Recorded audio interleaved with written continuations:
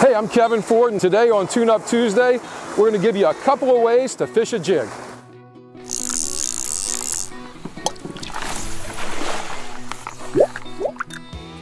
All right, so this is how I'm fishing this swim bait. People call it a swim bait in certain areas.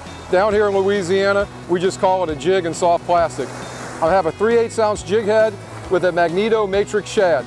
So find the color that the fish are biting on, and there's two ways to fish this. Number one, which is the most popular way, you can cast it, kind of let it go to the bottom, and just jig it off the bottom like that. And the fish are going to hit it. Now, that's the most popular way to fish a jig, because fishermen have a tendency to make things way more complicated than they need to be. So you have to work the bait, you have to bounce it off the bottom, and you have to feel everything, right? No, you don't. The other way you can catch fish is this way. Let me show you. And a lot of people don't do this, but I've got plenty of videos to prove it works. Cast, retrieve.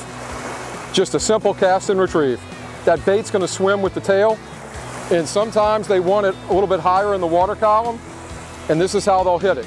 But you have to figure out how they're going to hit it first. When I'm fishing a jig, I'll always start with the bouncing part, and then if I start catching them or don't catch them, then I'll start the cast and retrieve.